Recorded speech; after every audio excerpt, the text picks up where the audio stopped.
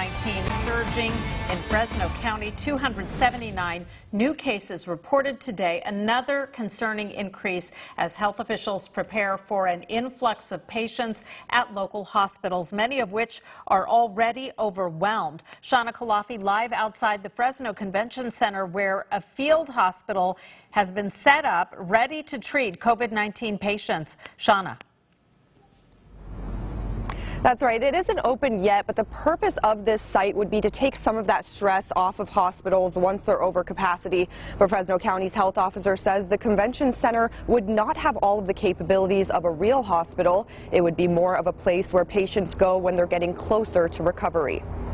With most Fresno County hospitals operating at capacity and bracing for a new wave of patients, 250 beds in the exhibit hall at the Fresno Convention Center are ready to help fill the need as soon as officials decide to open the site. We'd prefer that patients are hospitalized in a hospital rather than on a cot in the exhibit hall. It's very important to us, and so we have asked for additional assistance on staffing from the state to assist the hospitals, but we are ready to open up that exhibit hall when the time comes. Health officials say once they decide to activate the site, it could be open within 72 hours. But Fresno County's interim health officer says it won't have the same equipment or capabilities as a real hospital. It's not going to have x-ray machines. It's not going to have laboratory capacity, EKG machines. It's really just a convalescent staging space for people to get better under some medical supervision. The health officers from Fresno and Madera counties also discussing reopening schools. Just the timing of when schools would normally open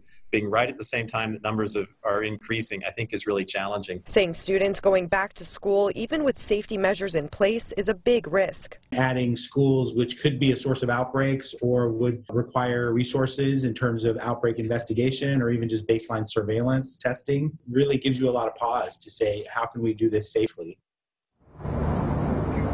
And although many schools' reopening dates are only a month away, Dr. Vora is suggesting that all schools have several plans in place since the situation is changing so quickly. Reporting live in downtown Fresno, Shauna Kalafi, KSEE 24, local news that matters.